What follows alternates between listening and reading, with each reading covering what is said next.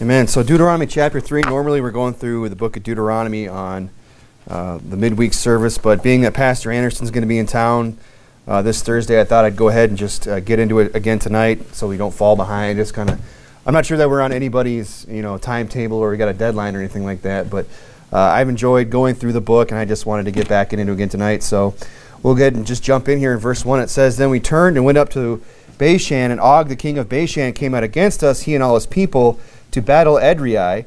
And the Lord said unto me, Fear him not, for I will deliver him and all his people and his land into thine hand, and thou shalt do unto him as thou did unto Sihon king of the Amorites, which dwelt at Heshbon." So if you recall last week, that's who the children of Israel were battling against in chapter number 2 was Sihon king of the Amorites. And he goes on in verse 3 and says, "So the Lord our God delivered him into our hands, Og also the king of Bashan and all his people, and we smote him until none was left to him remaining. And we took all his cities at that time. There was not a city which we took not from them. 70 cities, all the region of Argob and the kingdom of Og in Bashan. All these cities were fenced with high walls, gates, and bars, besides unwalled towns a great many. And we destroyed them utterly, as we did unto Sihon king of Heshbon, utterly destroying the men, women, and children of every city." So this is just more of what we read in chapter 2, them going in and destroying these wicked people. And again, we kind of went over it last week, and I don't want to, it deserves being mentioned again because it's coming up again, that God here is, of course, we would read, destroying men, women, and children. I mean, he's utterly wiping these people out of the land. And, a lot of people take issue with that. A lot of people say, well, that's not a nice thing to do. But we have to remember, like I said last week, that we were dealing with very wicked people that were into child sacrifice. These people were doing every abominable thing that under the sun, and that's why God decided to destroy them. And in fact, if you would turn over to Genesis chapter 15, because I kind of alluded this last week, and I kind of threw it out there that God had given these people a space to repent, and I did want to kind of bring that up again tonight and just show you from Scripture where the Bible does show us that God didn't just, on a dime turn on these people, that he had been very patient with them, that he had been very long-suffering with them, that he put up with them for literally hundreds of years. And if you're in there in Genesis chapter 15 and verse 12, it says, "And when the sun was going down, a deep sleep fell upon Abram, and lo, an horror of great darkness fell upon him. And he said unto Abram, Know of a surety that thy seed shall be a stranger in a land that is not theirs, and shall serve them. And they shall afflict them 400 years, and also that nation whom they shall serve will I judge, and afterward they shall come out with great substance." Of course, this is referring to the fact that his descendants, Abram's descendants, would go into bondage in the land of Egypt, and that God would lead them out with a mighty hand. Verse 15, he says, "And thou shalt go to thy fathers in peace, and thou shalt be buried in a good old age. But in the fourth generation shall they come hither again, for the iniquity of the Amorites is not yet full." Now that is exactly, now who he's referring to there at the end, the iniquity of the Amorites, are these people. Sihon, the king of the Amalekites, or the Amorites, excuse me, and you have Og, the king of Bashan. These are the very people that he's referring to, and he said their iniquity is not yet full. Meaning God knew aforetime, God knew ahead of time, that these people were going to do wicked things, live wicked lives, and that their iniquity was going to fill up. There was going to reach a point where God said, okay, now it's time to destroy you for your iniquity. And what it shows us again, and we kind of talked about it last week, and I don't want to be too redundant here, but God has a limit to what he is willing to put up with when it comes to man's wickedness. God has a limit, a point at which he will no longer tolerate the wickedness of man. If you're since they're there in Genesis, turn back to Genesis chapter 6. And we'll see an example of this. So when you get to Genesis 6, I want you to keep something there because we're going to come back here in just a minute and deal with something else. But it says in Genesis 6, chapter 6, verse 1, "And it came to pass when man began to multiply upon the face of the earth, and daughters were born unto them, that the sons of God saw the daughters of men that they were fair, and took them wives of all that they chose. And the Lord said, My spirit shall not always strive with man, for that he is also flesh, yet his days shall be 120 years. Jump down to verse 6. "And it repented the Lord that he had made man on the earth, and it grieved him at the heart." So mankind can get so wicked and so evil, and there can just be such a great amount of iniquity in humanity that God is actually grieved in his heart, and that he repents that he even made man. "And the Lord said, I will destroy man whom I have created from out the face of the earth, both man and beast and creeping thing and fowls of the air, for it repenteth me that I have made them."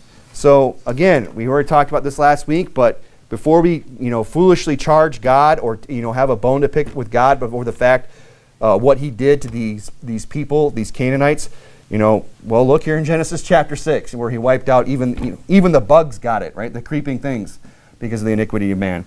So again, that should just show us that God is, has a point that he'll reach, and then that'll be it.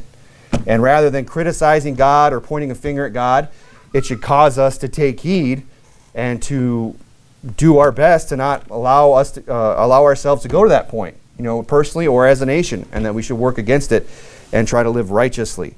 But look there, keep something in Genesis 6, and go ahead and jump back to Deuteronomy 3 where we were. So he says in verse 6 that they destroyed them all. And then in verse 7 it says, but all the cattle and the spoils of the city we took for a prey to ourselves, and we took them that time out of the hand of the 2 kings of the Amorites, the land that was on the side of Jordan, from the river Arnon unto Mount Hermon, which Hermon the Sidonians called Sironion, and the Amorites called Shinir, and all the cities of the plain, and all Gilead, and all Bashan, and all Salak, and Edrei, cities of the kingdom of Og of Bashan. For only Og king of Bashan remained of the remnant of the giants. Behold, his bedstead was a bedstead of iron, is it not in Rabath of the children of Ammon? 9 cubits was the length thereof, and 4 cubits the breadth thereof, after the cubit of a man. And of course, recall last week we dealt with what does the Bible define as a giant, and it's not a 400-foot individual like the book of Enoch would tell us. And it actually gives us very specific measurements. It even tells us that the giant of Gath, Goliath, that he was about 9.5 feet tall. He gives us these measurements, and it calls him a giant. Now, one measurement we didn't look at, if you remember last week, we pulled out the tape, and we looked at how long this guy's bed was, and it was quite long, right? It's not something you're going to get at the Motel 6, okay?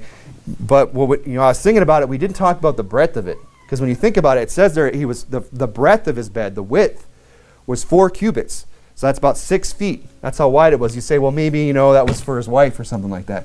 Well, when your bed's that long, I don't think you're and only that wide. I think it's probably a single. This is probably Og's single-sized bed. He's probably alone. He was sleeping alone. I would assume. Okay, but the point being, give him a little space on either side. Say the guy brings it down to 4 feet. That's about how wide the guy was. Think about it at the shoulders. A person about 4 feet tall. His bed was this wide because I'm about 6 feet and the bed is about 6 feet. So the guy was probably somewhere about this wide at the shoulders. Let that sink in. You guys that work in construction, next time you pick up a sheet of plywood, a 4x8 sheet of plywood, that's like picking up that guy this way. So again, just interesting, big guy, and that's what a giant is. A giant is someone who's exceptionally tall.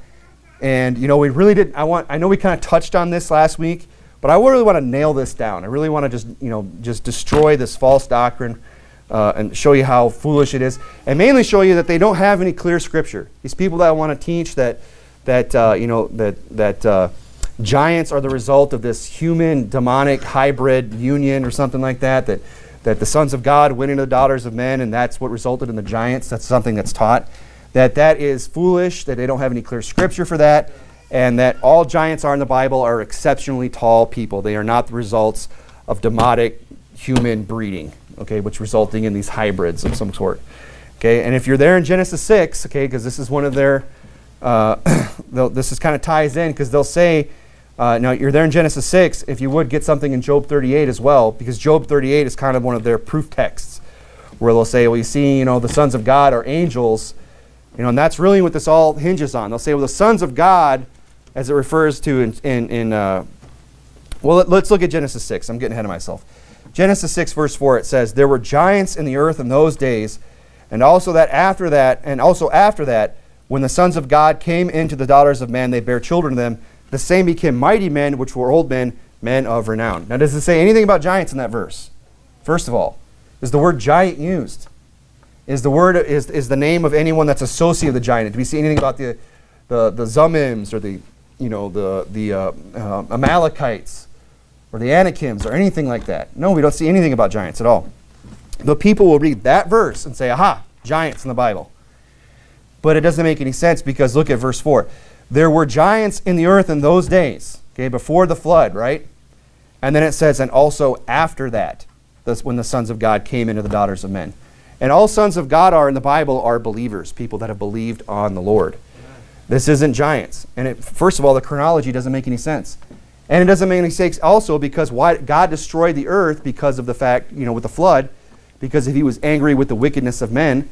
And they'll say, well, he was angry because the people will say, well, there was giants, they were the sons of God, these angels were inbreeding with women and resulting in these demonic giants or whatever. And that's why God destroyed the earth. Okay, well, God destroys the earth, but when do we read about the giants?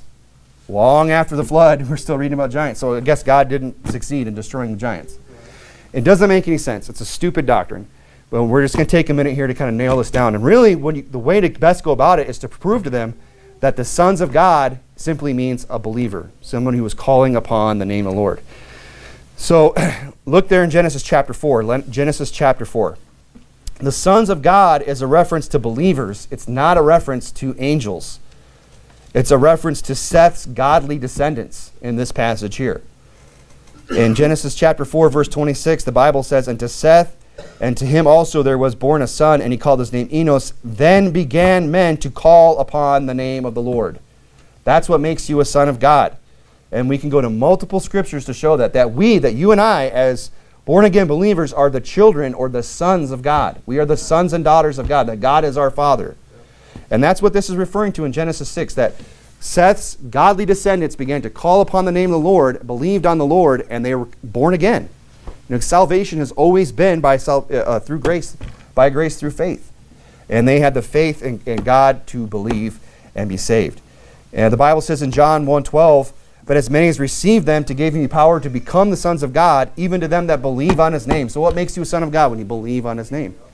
And there's just verse after verse. 1 John 3, behold what manner of love the Father hath bestowed upon us, that we should be called the sons of God.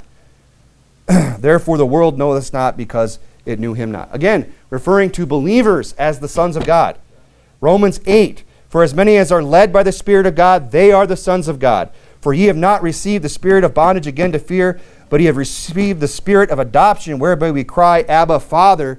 The Spirit itself also beareth witness with our spirit, that we are the children of God, and if children, then heirs, heirs of God, and joint heirs with Christ.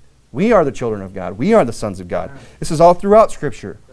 Hebrews 1, being so much better than the angels, as he hath by an inheritance obtained a more excellent name than they, for unto which of the angels said he at any time, thou art my son? So he specifically says right here that God never at any time ever called any angel his son. He specifically says that in Hebrews. He says, this day have I begotten, again I will be a father to him, and he shall be to me a son. He said, unto which of the angels said he at any time, this day, thou art my son? But they want to turn us back to Genesis there and say, and read the sons of God and say, oh, these are angels. Or everything else, and that's not a clear scripture, but we have all these clear scriptures that we are the sons of God, that we are the sons of God, and a clear scripture that specifically says that God never one time ever called an angel the son of God. So you can't get that from the Bible. Now look there in Job 38, if you're there. Job 38. And they'll say, well, what about Job 38, where it calls angels the son of God? Well, let's read Job 38 and see if it calls angels the son of God. Job 38, verse 1, the Bible says, then the Lord answered Job out of the whirlwind and said, who is this that darkeneth counsel by words without knowledge? Gird up now thy loins like a man, for I will demand of thee, and answer thou me. Where wast thou when I laid the foundations of the earth? Declare if thou hast understanding. Who hath laid the measures thereof, if thou knowest? Or who hath stretched out the line upon it? Whereupon are the foundations thereof fastened? Or who hath laid the cornerstone thereof? When the morning stars sang together, and all the sons of God shouted for joy. So what they do is they'll turn to this and say, see, this is talking about the beginning of the creation of the world, and it says there that all the sons shouted for joy. Now hang on, you got to slow down and read this, because this is a litany of questions that he's asking, one after another. And they want to connect verse 7 with verse 4, but that's not the order in which we receive it, okay? He asks, where wast thou when I laid the foundation of the earth? Now that is referring to the creation, is it not? But he goes on and says, declare if thou hast understanding. Then he asks another question, well, who hath laid the measures thereof, if thou knowest? Or who hath stretched out the line upon it? He's saying, who's measured the earth? Who knows the length and the breadth of it? Whereupon the foundations thereof fastened? Or who hath laid the cornerstone thereof? That's the question that is connected to verse 7. See, when the morning stars sang together, when did the morning stars sing together? It was when they laid the cornerstone thereof, not the first question, where he laid the foundations of the earth. See, they want to take that answer and apply it to the first question, where this answer is, or verse 7 is connected to that last question. Does that make sense?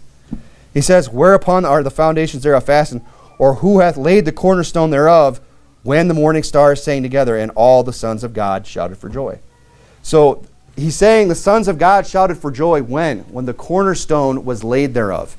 Now go through your Bible and look up cornerstone every time in your Bible, and you'll always see that it is always, every single time, a reference to Jesus Christ. And that specifically it's talking about the time when he says, thou art my son, this day have I begotten thee. It's referring to Jesus Christ's resurrection. That's when he became the chief cornerstone. So were there saved believers in heaven when Jesus Christ was resurrected? There was. All the saints in the Old Testament that got saved went directly to heaven. They didn't go to the nice side of hell like the dispensationalists and the Rechaimites want to teach you. That they went to, the nice part of hell. There is no nice part of hell. They didn't go to Abraham's bosom. That's a body part, not a place. They went to heaven. This is a great proof text of that. The fact that the sons of God saw the cornerstone, Jesus Christ, be laid. They saw Christ raised from the dead, and they shouted for joy. Every other instance, the sons of God is a reference to believers. But now we're supposed to believe, because of this text, that all of a sudden it's talking about angels in the beginning of the world.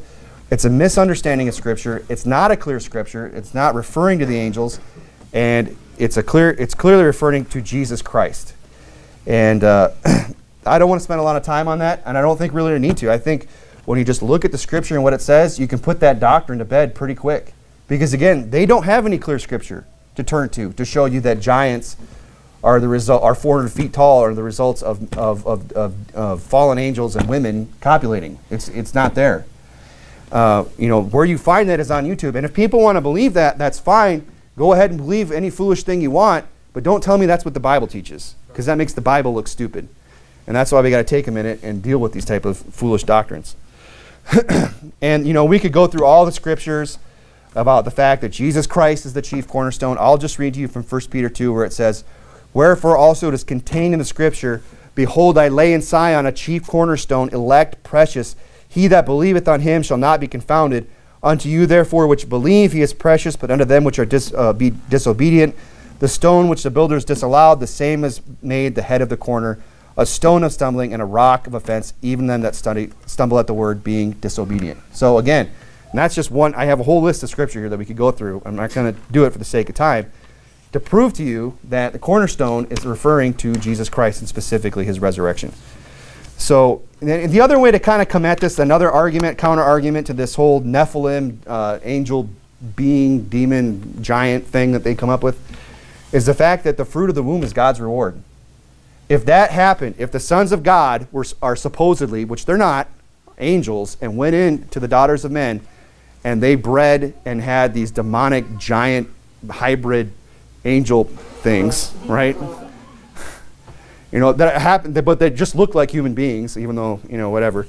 Well, that would mean that God is responsible for the fruit of that union, because the fruit of the womb is God's reward. God is the one who opens and shuts the womb. He's the one that knits all of our parts, together in our mother's womb. So that would mean that God is responsible for that. And it's, it's just a stupid, foolish doctrine, and, I'm glad we took a minute to deal with it.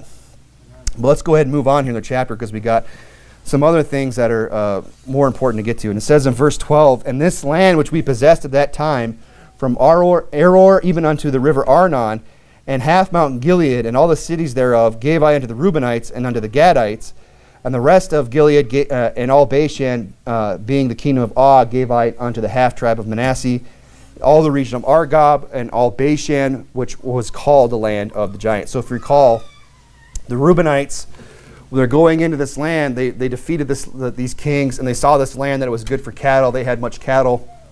And if you recall in Numbers, they worked out a deal with Moses and said, hey, if you'll give us this land on this side Jordan, we'll dwell in it, but we'll still go over it armed, and we'll fight with our brethren. And this will be our inheritance. And Moses said, as long as you promise to go and continue to fight and help us take over the land, you can have this land. And that's what it's referring to there. That's why it says that he gave it to him. So in verse 14, Jair, the son of Manasseh, took all the country of Argob and the coast of Geshuri and Mactathai, and called them after his own name, Bashan Havoth Jair. Put that in your GPS. Unto this day.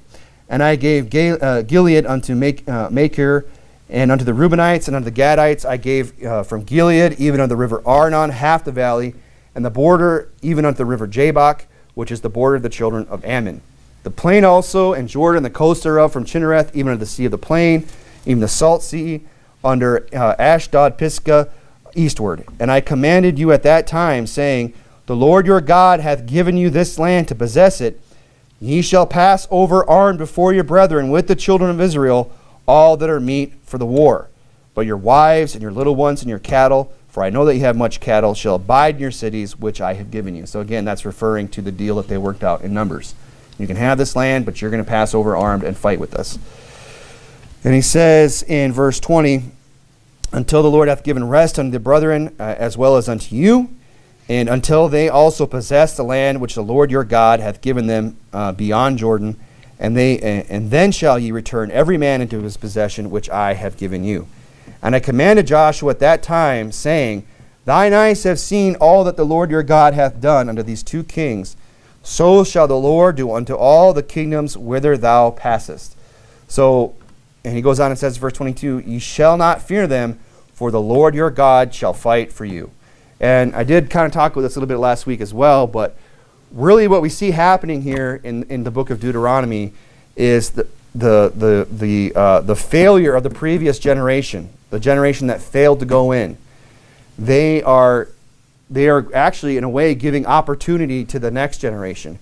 You know, the generation that's coming up is able to look and to see the failures of the previous generation, to learn from their mistakes, and then they also get to see God do these great works on this side Jordan before they pass over, so that when it becomes their opportunity, that they won't have that same mistake. And really, that's a great principle that we should all have in our lives. You know, if we see mistakes in the previous generation, we shouldn't use that as an excuse to quit, or to say, well, this must not be the real thing, or use it as an excuse to quit on God. You know, that's not what you see here. That's not what you see with Joshua. I mean, you don't see that with this next generation that came up after the first. Their children, they saw the mistakes that their parents made, and what did they do? Instead of pointing the finger and playing the blame game and finding fault and quitting, they actually said, hey, let's improve. Let's get better. Let's not be like our parents. They were wrong here. And really, that's a good attitude to have. And that's something that we should all should have. Because here's the thing. Every generation is going to make mistakes. Nobody's perfect. You know, we're going to get things wrong. And a lot of times it's hard to see what you got wrong when you're in the midst of it. And, looking back, vision is 2020. What's that saying? What is it? Hindsight is 2020. Thank you. You know, it's easy for us to look back after we've lived our lives and say, oh, I should have done this differently. Oh, I made a mistake here. You know, so we should never just hold people, of course we want to hold them accountable. We should never just find fault for the sake of finding fault and let it become an excuse for us to quit. And look there in verse 23, and he said, and I besought the Lord at that time, saying, O Lord God, thou hast begun to show thy servant thy greatness and thy mighty hand. For what God is there in heaven or in earth that can do according to thy works and according to thy might? So it's kind of interesting that, Moses starts out by saying that. He said, O Lord, thou hast begun to show thy servant and thy greatness. He's saying this now. When they're beginning to defeat these kings, on Sihon, king of the Amorites, and Og, king of Bashan. But is that really the first time that Moses has seen God's greatness? I mean, he saw it in Egypt. I mean, it began at the burning bush. That would be a great thing to see. He's seen the greatness of God in Egypt and all the miracles that he did there, the crossing of the Red Sea, the coming down of the fire. I mean, he saw a lot of great things. I mean, he stood and went up into the mount and talked to God as a man doth his friend. He saw the pillar of fire and smoke by day and by night. He saw, we're going to see in a minute, the rocks come out of the water. I mean, there's so many things that he's seen. It's kind of odd that he would say this now. Oh, thou hast begun to show thy servant thy greatness and thy mighty hand. And what I think Moses is doing, he's kind of buttering God up, And maybe I'm using a little too much liberty here, but I think that's kind of what's going on, because we're going to see him make a request here. He's saying, he's trying to kind of get on God's good side. Because he goes on and says, I pray thee, verse 25, I pray thee, let me go over and see the good land that is beyond Jordan, that goodly mountain and Lebanon. Now, if you recall, God had told him, you're not going over. Because he had made a mistake and he'd messed up, and we're going to look at it here in a minute. And he said, for that, you're not going to go over into the good land. You're not going to cross over because of what you did. And Moses here, some time has passed, and he's getting close. And, and really, I'm not trying to pick on Moses, because I really feel for Moses. I mean, Moses was probably, if not the greatest, one of the greatest men to ever live on this earth. One of the the meekest of servants, one of the greatest prophets that's ever lived, one of the people that's been used mightily by God, probably more than any other. Save for maybe Paul or a few others. Moses ranks. He's right up there. So I'm definitely not trying to bring him down or disrespect Moses in any way. But I really feel like for Moses, because of the fact that he really had a heart for God. And he really wanted to see that land.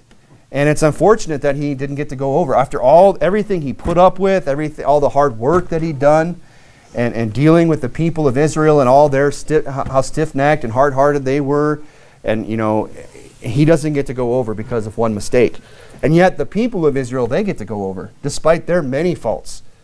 You think about all the things that they did wrong. They were constantly making mistakes. Moses goes up in the mountain to receive the Ten Commandments, come back down, and they're worshiping a golden calf at the base of the mountain that's on fire. You can't understand it, how people could be, they could see what's taking place, and then they're just going to turn their back and go and worship this golden calf. And yet God said he would bring those people over. And Moses makes one mistake in speaking to the rock, instead of in smiting the rock instead of speaking to it like he was supposed to, and now he's not allowed to go over. And it seems like such a minor mistake in comparison to everything else that the children of Israel had done.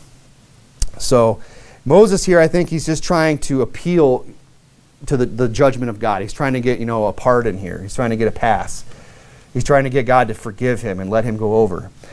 And that's kind of why he starts out by saying that, oh Lord, I've seen all thy greatness. I've begun to see it in thy mighty hand. And what God is there in heaven and earth, that can do according to thy works and according to thy might. Now, I believe Moses genuinely meant everything that he said in that. He wasn't being insincere, but he is just trying to appeal to God. And that should show us something, that sometimes if we want something from God, it might be a good idea to have some praise on your lips before you make a request. Instead of, after this their manner, therefore pray ye, our Father who art in heaven, hallowed be thy name, thy kingdom come, thy will be done. And then give us this day our daily bread, right? It's always good to start out prayer with praise, by reminding yourself of who God is. And I think that's kind of what Moses is doing here. He's giving God praise before he just starts asking for things. Because God is worthy of praise. Now, let's look here at Numbers chapter 20. Keep something in Deuteronomy. Let's look at Numbers chapter 20. And let's look at why it is that Moses wasn't allowed to go over. Why Moses even had to begin to appeal to God in the first place. Why is it that Moses wasn't allowed to go over into the promised land? Look there in Numbers chapter 20 in verse 1. In Numbers chapter 20 and verse 1, the Bible says, then the children of Israel, even the whole congregation, then came the children of Israel, even the whole congregation, into the desert of Zin in the first month, and the people abode in Kadesh, and Miriam died there and was buried there. And there was no water for the congregation, and they gathered themselves together against Moses and against Aaron. And the people chode with Moses and spake, saying, would God that we died when our brethren died before the Lord. And why have you brought up the congregation of the Lord to this wilderness, that our cattle should die here? And wherefore have you made us to come up out of Egypt, to bring us to this evil place? It is a place of no seed, or of figs, or of vines, or of pomegranates. Neither is there any water to drink. And Moses and Aaron went from the presence of the assembly under the door of the tabernacle of the congregation. And they fell upon their faces, and the glory of the Lord appeared unto them. And the Lord spake unto Moses, saying, take the rod, and gather the assembly together, and Aaron and thy brother, and speak ye unto the rock before their eyes, and it shall give forth his water, and thou shalt bring forth to them water out of the rock. So shall thou shalt give the congregation and their beasts drink. So this isn't the first time this has taken place. The same instance has happened before, and that time, of course, that's in Exodus chapter 17, where Moses is instructed to smite the rock. This time here we see He's telling Moses, go speak to the rock. Whereas the time before in Exodus 17, he's saying, go and smite the rock, a different rock. Same instance. He's saying, you want to bring water to the rock. The first time you're going to smite it. This time you're going to speak to it. And the reason why that is because that rock is a picture of Jesus Christ. Yeah. He is that rock. He is the rock. And think about it here. The two different ways that he was going to get water out of that rock. The waters of life. The eternal waters of life that Jesus gives. He is the water of life. So this is a great picture of Jesus. It's a beautiful picture of Jesus in the Old Testament. And the first time he smites the rock because he was smitten for us, because of our iniquities. He was smitten and beaten, and that's a picture of Christ, that he was beaten and he was split, and water came. And through that he gave life through his being smitten. Now this time he tells him to speak under the rock, which is also another great picture of Christ, because how do we get saved? We call upon the name of the Lord, right? I think that's another great picture. We all know Romans 10, if we're out soul winning. He says, but what saith it? The word is nigh thee, even in thy mouth and in thine heart. That is the word of faith which we preach, that thou shalt confess with thy mouth the Lord Jesus, and shalt believe in thine heart that God hath raised him from the dead, thou shalt be saved. He says, for whosoever shall call upon the name of the Lord shall be saved. So these are two great pictures of Jesus. One, that he was bruised for our iniquities, that he was smitten, and also that we have to speak unto him. We have to call upon the name of the Lord. I believe that's what this is picturing here. And there might be other applications too. There might be other pictures of Christ or other things in the Bible that you could get out of this, but I think that's a pretty good example, and I think that's what the Bible's trying to show us here. So if we recall again, previously he was to smite the rock and show us that picture of Christ being smitten for our sins, but this time he's told to speak unto it. And what does Moses do? We'll look there in verse 9 of Numbers chapter 20. And Moses took the rod from before the Lord as he had commanded him, and Moses and Aaron gathered together before the rock, and he said unto them, hear now, ye rebels. So you can start to hear, the anger in Moses' voice. In Exodus 17, it was still kind of new to him. He's kind of still getting used to dealing with these people. But at this point in the story, Moses has put up with a lot from them. And he's been disappointed by them. And it's not the first time they've falsely accused Moses. It's not the first time they've even thought of stoning Moses, accusing him of bringing him out into the desert to die. And Moses, that's the farthest thing from his mind. And these people are just jumping on him. So you can kind of see how he's starting to get a little aggravated with them. Here, ye rebels. Here now, ye rebels. Must we fetch water out of this rock? He's not like being gentle here. He's rebuking them. And I think what he does next is out of anger. I don't think he's trying to, do God dirty or do things his own way. I think he just kind of loses his cool. And it shows us that, when we lose our temper, we kind of, reason can sometimes go out the window. We can kind of stop thinking about how things are supposed to be done. God tells him very clearly, go speak to the rock. Moses goes to do that, and he just gets so worked up with emotion that he kind of forgets what it is exactly he's supposed to do. And he makes the mistake there in verse 11. And Moses lifted up his hand, and with his rod he smote the rock twice. And water came out abundantly, and the congregation drank, and their beasts also. So God, does go through with it and say, okay, give him the water. But notice he had to hit it twice. I think like God was almost giving Moses a chance to get it right. Like, no, Moses, he hit it the first time. I was like, no, you're supposed to speak to it. Give him a chance to get it right. And Moses hits it, and I can imagine him just like kind of, looking at Aaron and being like, whoops, what's going on here? Hits it again, and God, helps Moses save face. I mean, Moses had to hit it twice because that's not what God wanted. And God did allow it to happen the second time because he's trying to help Moses save face before the people, I believe. And he kind of knew that Moses had forgotten what he was supposed to do. So rather than just having nothing happen, and the people just being, who knows what would have happened if God just, said, well, that's not how I told you to do it, and just let Moses sit there with no water. Who knows what the people would have done at that point. So God lets it come out. He go ahead and he breaks the rock, and it comes out. So, unfortunately, Moses, thankfully we have the picture, the story of what was supposed to happen, and we could still understand this great picture of Christ in the Old Testament. But at that time, Moses kind of ruined it. I mean, he kind of ruined this great picture that God wanted to show these people of Christ in the Old Testament. Now, we can look back, because again, hindsight's 20/20, and we can see and understand the full story and know, oh, that's the way he was supposed to do it, and that's why God wanted it done that way. But at the time, they didn't have that luxury. And God was pretty upset about it. And he says in verse 12, "And the Lord spake unto Moses and Aaron, because ye believed me not to sanctify me in the eyes of the children of Israel, therefore ye shall not bring this congregation to the land which I have given them. This is the water of Meribah, because the children of Israel strove with the Lord, and he was sanctified in them." So that's the punishment that comes down. You know, and you read that, and you think, man, that seems a little harsh. I mean, Moses has done so much. He's worked so hard. You know, but what it really goes to show us is that, you know, when God makes up his mind about something, he wants something done a certain way, that's the way it needs to get done. That's the way he wants it done, and, you know, it doesn't matter who you are. Like, God is no respecter of persons. Look there in Deuteronomy, where we were, at verse 26. And he says, "But the Lord was wroth with me for your sakes." So he's like, God was upset because of what I did there, and would not hear me. You know, he went and he implored God, "Hey, let me pass over the land." And he said, "No." And the Lord said unto me, "Let it suffice thee. Speak no more unto me of this matter." So God's just showing, hey, look, I made up my mind. You know, I wanted you to do it this way. You didn't do it, and now you're going to have to deal with the consequences. And again, you say, well, that seems harsh for Moses. Like, why isn't he allowed to go over? I mean, was it that big of a deal? Well, you know, in God's eyes, it was. You know, and we, humanly speaking, might not see it that way, but to God, that was a very big deal. And really what it shows us is that, you know, nobody is excused from being accountable to God. You know, leadership included. In fact, if you're in leadership, you know, you're actually more accountable to God. God, you know, you should know even more. You're even held to a higher standard. You know, that's why the children of Israel, it seems like they got away with so much. You know, and Moses didn't. Well, it's because Moses was much closer to God.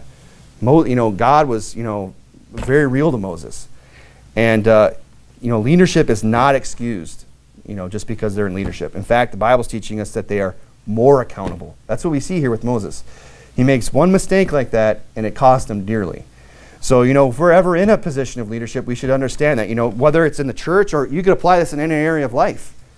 You know, if you're a leader in your home, you know, a mom and a dad, you know, you're held accountable for how you raise those children. If you're a leader at work, you know, your boss, if you're some kind of supervisor, your boss is going to hold you more accountable than the people that you're managing. You know, you're supposed to be the one that's guiding and leading. You know, this is just a principle that we can apply in our life, that God holds leadership, or you know, other leaders hold, you know, the leaders under them even more accountable than the people that they're leading. So he says there in verse 27, "Get thee up into the mountain of Pisgah, and lift up thine eyes eastward and northward and southward and eastward, and behold it with thine eyes, for thou shalt not go over this Jordan." Now, really what I think is taking place here is God is being merciful to Moses. You know, Moses wasn't allowed to go over, but at least he lets him look at it. He didn't have to do that. He could have said, you know what, you're not going over, you're not even going to see it. You know, get back down and get back to work and do what I told you and lead these people. He says, you know what, I'll tell you what, Moses, you can't go over, but why don't you go up into the mount, and why don't you look around and take a look at the land, at least get to see that good land. So at least Moses got that. I think that's God being merciful to Moses, you know, but he did have to make an example out of him and to show, you know, others that were coming. You know, you think of Joshua, who was Moses' servant. You know, he probably learned a great lesson from this. And that's probably why, if you were to look at the life of Joshua, you know, he's one of the few people in the Bible you really don't see make any mistakes. He's somebody that really, and it's hard, I can't even think of one. You know, I'd have to go back and read his story again, but when I've read it last, I was kind of looking for it, and I still couldn't find one. You really don't see Joshua ever making a mistake, do you? You can't really point to anything in his life. In fact, he ends his life very well. When he's old and stricken in years, he's the one that's saying, you know, as for me and my house, we will serve the Lord. Right up into the day of his death, he's faithful to God. And I think that's because, you know, because he was Moses' servant, he saw this.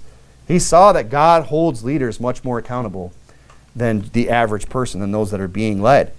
And because of that, he was much more careful in the way that he led. He was much more careful in his obedience to God. So God here, you know, he's being merciful. He's showing in the land, you know, and Moses, of course, he'd worked very hard to bring Israel to the point that he had brought them. And he'd been, you know, and by and large, a very faithful man, a very dependable man. And God here at least lets him look over and see the land. And he let Moses, I think, see it, you know. He also, I think, one of the reasons he let Moses go up and see that good land is because, think about it, if you're Moses at this point, you know, and you're right there, you're seeing God defeat these kings, you know that this next generation is going to get it right. and you're going to be going over into that promised land. It's been 40 plus years. You've been leading these people. You want nothing more to go and see this land. You made one little mistake, and God's not going to let you go in. Put yourself in his shoes. So now you're at this point, you go, well, I'm going to try it one more time with God. And you go, God, hey, can I go over? And God says, no, speak to me no more of this matter. I mean, it would be really easy to get despondent and just kind of throw your arms up and say, well, what's the point? My time's up, next generation's taking over. I might as well just, whatever. It doesn't matter to me anymore. And I think that's part of the reason why God maybe took Moses up to the mountain and let him see the land, to remind him that there's still a bigger cause, that the story of the children of Israel had only just begun, and that Moses shouldn't be despondent or discouraged, that he shouldn't be giving up or throw up his hands and quit, but that he should see that there's a bigger cause than just him, that there's something more at stake here. And Moses still had a job to do. Moses' time wasn't up. He still needed to go and encourage Joshua and strengthen him. In fact, that's what God tells him to do there in verse 28. He says, but charge Joshua and encourage him and strengthen him. So God's taking Moses up in this mount because he's still got a job to do. He doesn't want him to quit. He's saying, now that you've seen this, I want you to go to Joshua and strengthen him and encourage him to continue to go on and fight the battles for the Lord. He says, encourage him and strengthen him, for he shall go over before this people, and he shall cause them to inherit the land which thou shalt see. So he's showing this land to remind him, hey, look, Joshua's going to go take this over, and you need to go strengthen him. You need to go encourage him. Don't get discouraged and bring him down, and you tell him, well, good luck, buddy. They're your problem now. Let's see how far you make it. Let's see if they don't stone you. Hopefully you don't mess up. He doesn't say that. He goes down and he's to encourage him and strengthen him. And that's something that we all should be mindful of, is that we should always be mindful of the next generation. Even if things didn't go our way, or exactly our lives don't turn out exactly how we wanted them, or we made mistakes, or we messed up something, we should be mindful of the next generation. That the next generation needs to be encouraged. The next generation needs to be strengthened, because the next generation, they're the ones that are going to be fighting the Lord's battles. Those of us that are older that have kids, when we're dead and gone, our kids are going to be the next ones that carry on this mantle of independent fundamental Baptists. And that's why we should be strengthening and encouraging the next generation, reminding them that God is still good, that God is still great, and that there's battles that are still worth fighting, even though we're gone. And that's what he was doing there for Joshua. He was going to encourage him and strengthen him. We should be encouraging the next generation of why we should use the King James Bible, or why salvation is by grace through faith, or why soul winning is important, or all these things that we know and believe for ourselves. Are we teaching them the next generation? And not only that, but are we strengthening them in these doctrines? And are we encouraging them by showing them how important they are, that there's still battles to be fought for the Lord, and that if at some point they're going to have to take on that battle for themselves. Right. They're going to have to decide for themselves whether or not that's something they believe for themselves, and whether or not it's something that they're going to fight for themselves.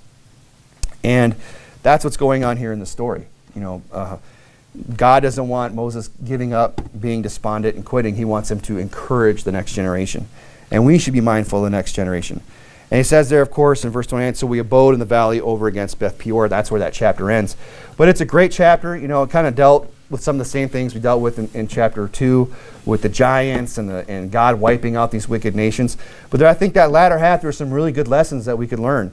That, when you're going to appeal to God, you should probably start out with a little bit of praise. It's not a bad idea to try and get on God's good side when you're, especially if you've made a mistake, like Moses did.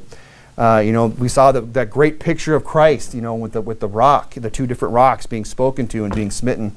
And, and the fact that God holds leadership accountable, and that because leadership has a very important job, and that's leading the next generation into the battles for God. So let's make sure we're doing our part as this generation, raising up the next generation, that we are strengthening and encouraging the next generation to go and fight the Lord's battles. Let's go ahead and pray.